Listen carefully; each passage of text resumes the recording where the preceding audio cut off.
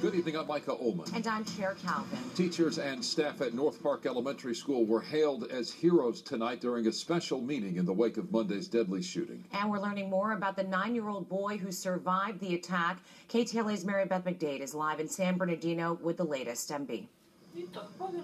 Mike and Cher, the school board held a special meeting tonight to discuss the next steps for North Park Elementary, its students and its staff. And as you can imagine, at times the meeting became very emotional.